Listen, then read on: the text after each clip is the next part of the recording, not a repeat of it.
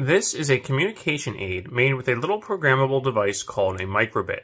Press one button and it shows a smiley face, press the other button and it shows a frowny face.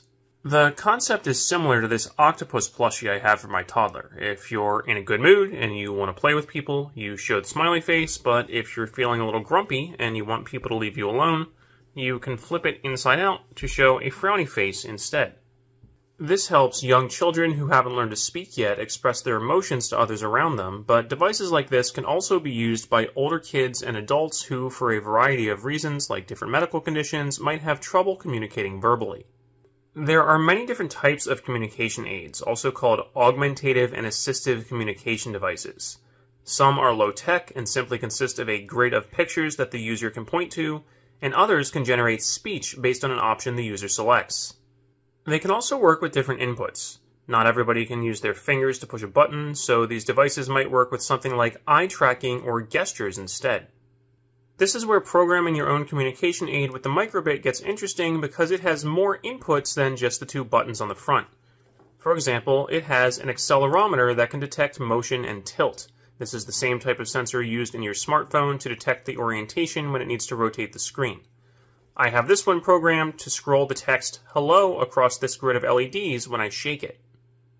To learn more about the other inputs and outputs on the microbit, like the buzzer that you can use to play sound, check out the written instructions linked in the description of this video. For now, let's switch over to the computer and look at a basic coding tutorial that you can use to start your own communication aid. We'll be doing our coding in a block-based language called Microsoft MakeCode. You can also program a microbit in JavaScript and Python, so if this is your first time using a microbit and you need help getting started with this and starting a new program, remember to check out the link in the video description.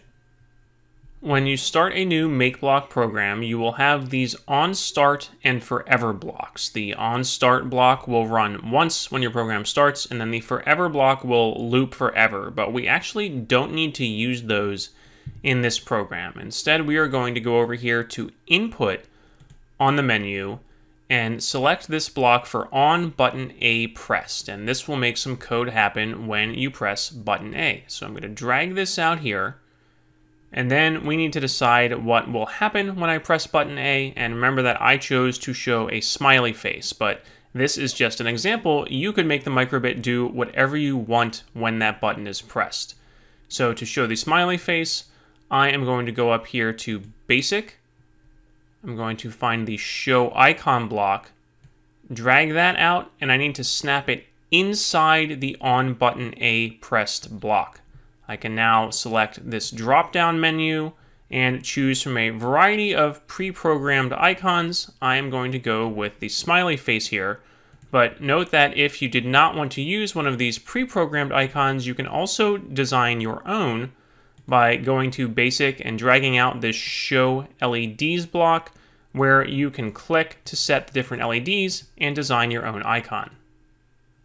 Now, I would like to add a second section of code that does something when button B is pressed, and I could do that by dragging the blocks out from the menu again, but I can also right-click an existing block and select Duplicate, and you can see it duplicated that entire section of code for me. So I can now just use the drop-down menus to change to different options.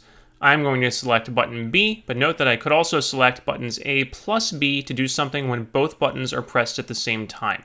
So I'm going to change that to button B, and then change this drop-down menu to the frowny face. Finally, I also want the microbit to do something when I shake it. So to do that, I'm going to go here to the input section of the menu, drag out the on shake block, and now instead of displaying an icon, I want to display some text. So I can find that under Basic and the Show String block, drag that out and snap it in, and the default text here is hello, but you can click to change that to whatever you want. Also note that if you click the drop-down menu here, there are a bunch of different options for different motions that the microbit can detect, so you do not have to use shake. You can now test your program in the in-browser microbit simulator by clicking on the buttons. For example, if I click the A button here, it will show the smiley face. If I click the B button, it will show the frowny face. And since I can move my mouse around to tilt the microbit in the browser, but I can't really shake it, it gives me a shake button here to simulate shaking, but remember that there is no shake button on the physical microbit. You have to actually shake it. Once you've tested in the simulator and your code is working the way you want it, you can follow the on-screen instructions to download the program to your physical microbit. I'm not going to demonstrate it in this video, but you can also experiment with other outputs, for example, by going here to the music menu and having your microbit play different melodies, tones, or sound effects. Remember that for written instructions for this project, you can check out the link in the video description. For more microbit projects and over 1,000 other projects in all areas of science and engineering, check out our website, www.sciencebuddies.org.